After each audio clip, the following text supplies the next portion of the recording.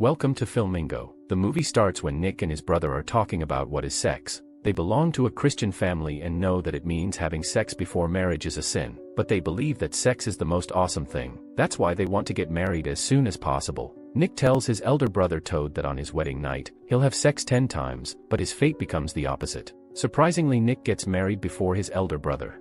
But even after getting married, fulfilling his long-standing desire to have sex still remains a challenge for him, and for his wife who is also a virgin. Nick works in the army and strongly believes in his religious teachings. One day in a coffee shop, Nick is reading the Bible like his daily routine. Mary, a young girl from a Christian family, becomes interested in him when she sees him reading the Bible. She approaches him and talks with him. She asks him why he's reading the Bible. Nick says he wants to learn it because it's important. Mary asks if he is reading it with the intention of attacking the Christians' beliefs. But Nick says he reads it because he wants to know the Word of God, so he can live his life for God.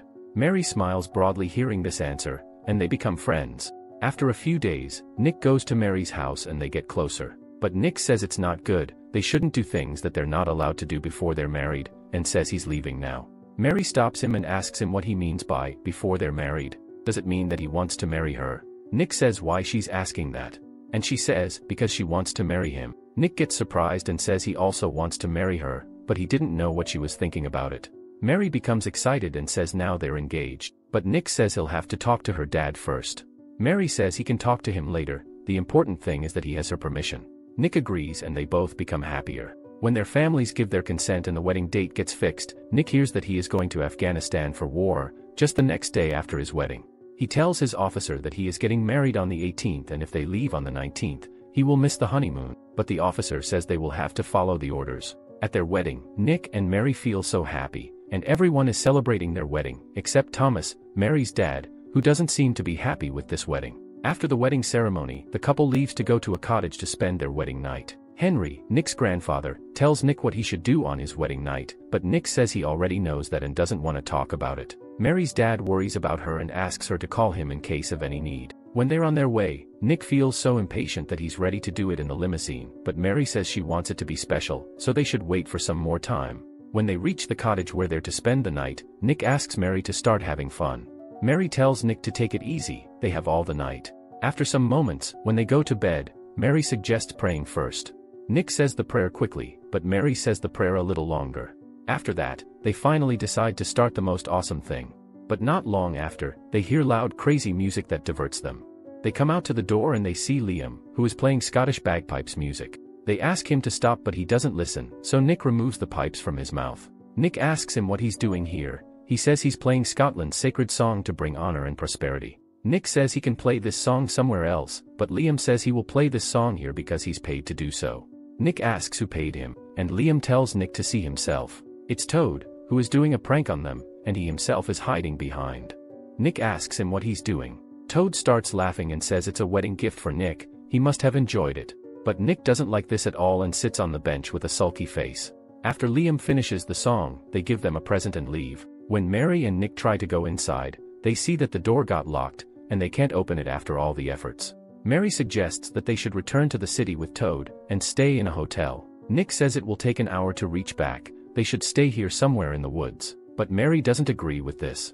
So Nick sprints to stop Toad because he has left by now, but Nick chases the car and shouts to stop them. Toad says it's strange that they locked the door, but luckily he was there to help them. Nick sees a bucket in the car and asks about it. Liam warns Nick not to touch it. When they are going their way, Toad asks Nick if he is angry with him for what he did. Nick says he's not mad at him, he just wants to get to the hotel. Liam starts a conversation with them to get to know each other, but Nick tells him to stop talking, he doesn't want to know him. Toad says they will soon reach Everett, but Liam reminds Toad that he promised to take Liam to Ferndale, and that's the reason Liam accepted his job. Toad says it's getting late for Nick and Mary, and going there will take another hour. Nick also tells Liam that he can go there tomorrow. But Liam doesn't listen to them and says he'll play bagpipes until they don't agree to go to his destination first.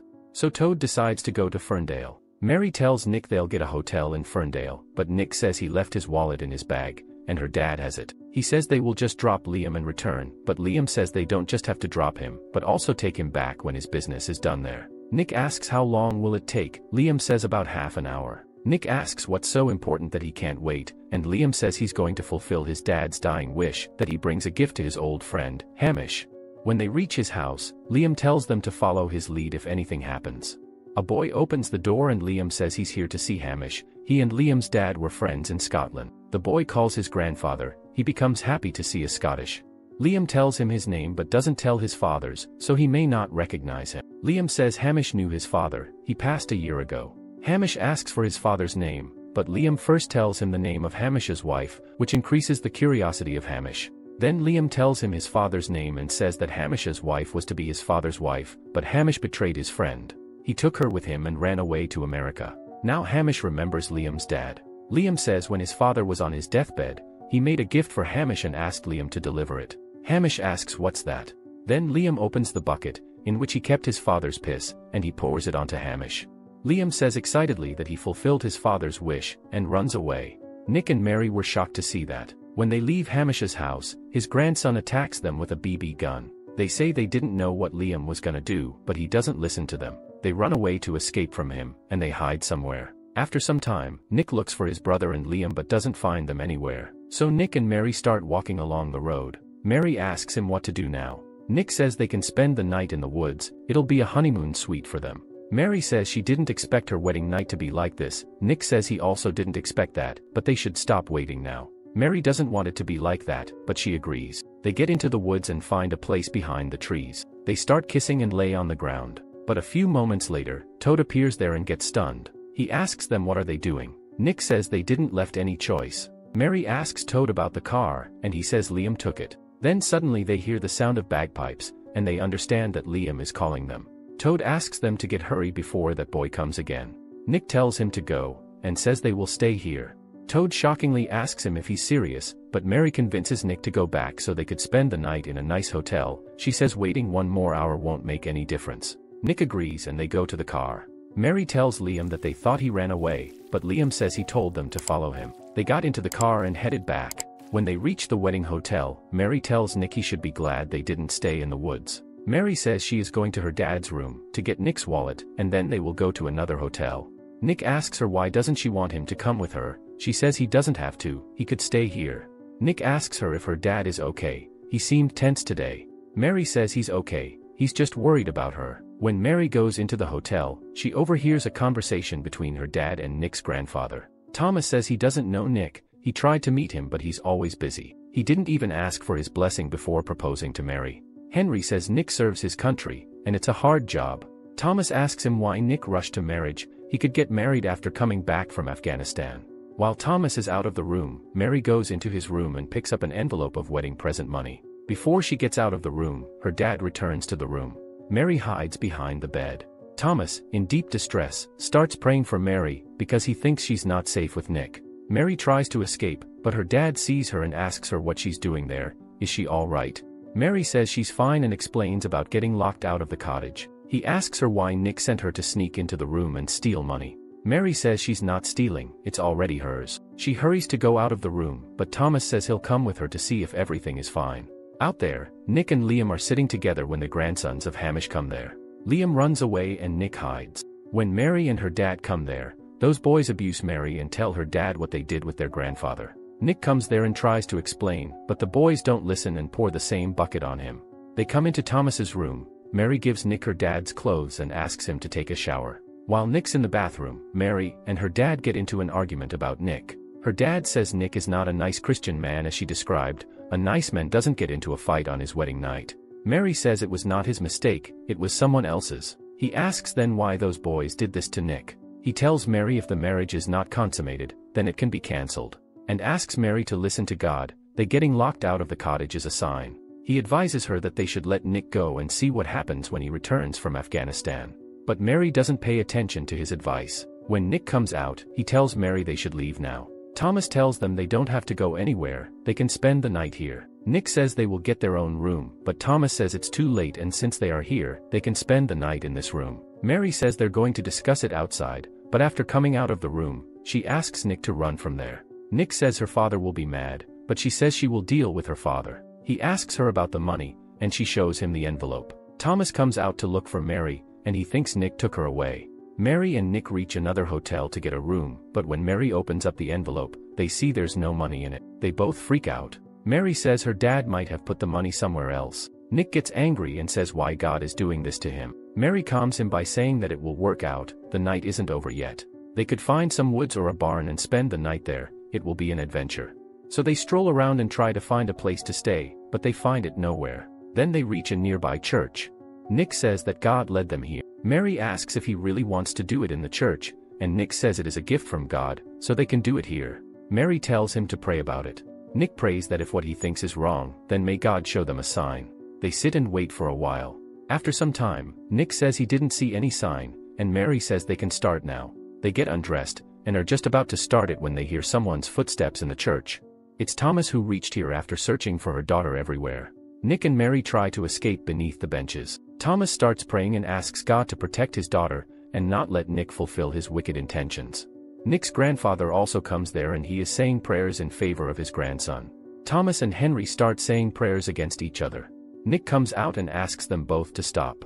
Mary also comes out. They go back to the hotel, and Nick's grandparents give them their room to spend the night. Henry says he will guard the door, so no one could disturb them. Mary asks Nick to start it, but Nick says they must talk to her father, something's wrong with him. Mary says they don't have to talk to him, he's just worried about her and he'll be alright after some time. Nick asks then why her dad said all those things about him in the church, why he's against him. Mary asks him why he didn't talk to his brother who interrupted their wedding night. Then Nick says they will talk to them both. He can't spend 9 months in Afghanistan with all this tension. They go to Toad's room and wake him up. Nick tells him that what he did was not good, he can't do it anymore because Nick is married now. Toad and Nick get into a fight, and Toad says it was Nick who did a prank, by getting married before him. Now people think of Toad as a loser. Nick feels sorry for his brother and tells him his day will come. Nick gets worried after coming out of the room. Then they go to Mary's father to talk to him. Nick says to him they didn't get time to see each other, but he assures that he will keep his daughter happy. Thomas says he saw his acts, he fights with people and steals money. Nick says that's not true, it's been a hard night. Thomas asks why he didn't talk to him and why didn't ask for his blessings before proposing. Nick says there never was a chance to talk to him, so he wrote a letter asking for his blessings, but Thomas says he never received the letter. He says Nick was afraid that Thomas will come to know his reality, and that's why he didn't talk to him. He's just a sex-crazed boy who wants to have his way with Mary. Only a person who is hiding something does that. Then Nick says he was stupid, he didn't realize how important it was to talk with Thomas, and he asks him for forgiveness. But Mary tells her father that Nick is lying, he's not been hiding anything, it's Mary who's been hiding something. She says Nick wanted to see him just like Thomas wanted to see Nick, but Mary didn't get them together, because she thought her dad would scare Nick away as he did with every other boy who ever dated Mary, and she didn't want to lose Nick. Thomas asks why he rushed to marriage. Nick says he didn't want Mary to worry about the future, he wanted her to know that he is hers forever. Then Thomas asks them to leave him alone. They come to their room, and Nick tells Mary that everything's fine, no one will disturb them now. Mary goes to the bath to get refreshed, and Nick does push-ups to make himself relax. Finally, they are ready to do it, but suddenly Henry knocks on the door and tells them Thomas is here, to give them a ride to the military base. Nick says he has to go in the morning, and his grandfather says it's morning. Nick removes the curtain from the window, and he sees the daylight. He becomes disappointed that he couldn't fulfill his wish. Nick gets ready to go to his base and Thomas gives them a ride in his car. Thomas says to Nick that he thought over it, and says this marriage has his blessings. Nick thanks him, and Thomas says he'll be waiting in the car. Mary tells Nick she has to apologize to him, because they had the chance in the limo in the woods, but she didn't agree. Nick says it's not her fault, it was God's will. And he says when he will get back, he'll spend all of his life with her. Meanwhile, Nick's officer comes there. He tells Nick that their mission is delayed for 1 day. Nick and Mary become happy to hear that. Nick asks for his permission to join tomorrow. They rush to the car and ask Thomas to get them to a hotel. They become excited to get a second chance. Finally, they reach a hotel and get a room. Nick picks up Mary in his arms and takes her to the room. They enter the room, and the movie ends as the door closes. Thanks for watching. Give the video a like if you enjoyed it, and make sure to subscribe for more such interesting videos. Thanks for your support.